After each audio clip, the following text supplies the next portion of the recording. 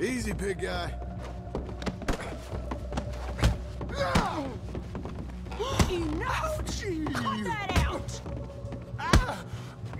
Get back at him! No purpose off! Give him a whack! Sit down and be good. Come on.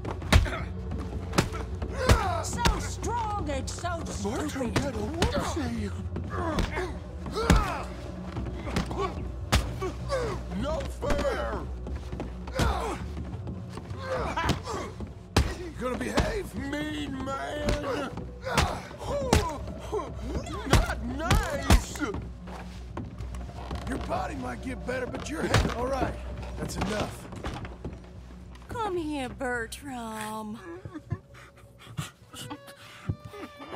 Oh, yes, Marjorie's here. No one's gonna hurt you ever again. Mama, you should keep that thing in a cage. Maybe you should think about who you're serving. Give me a beer, will you? Don't worry, we'll pay for what we broke. Come here, Bertram. Oh, no one looks after you like Mama does. No one cares for you like I do. Especially not that Magnifico. But he's my friend. Yes, well, if he were your friend, he'd be here, wouldn't he? He wouldn't have abandoned us. Oh, you wouldn't have gotten that whoopsie, would you?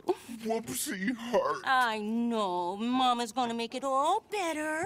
But first, you gotta tell me where that little worm ran off to, Bertram promised. Yes, well, Magnifico made a promise too, huh? He made more than a promise. He made a contract and he broke it. So, you just tell me exactly where he is and then we will all be even.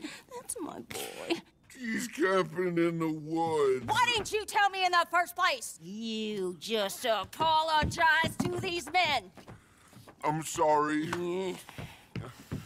I'm sorry. You gave me a whoopsie. You just stay away from that sherry, you hear? Bertram likes Sherry. Oh, don't you get him started. Thank you for all of your help, Mr. Stranger.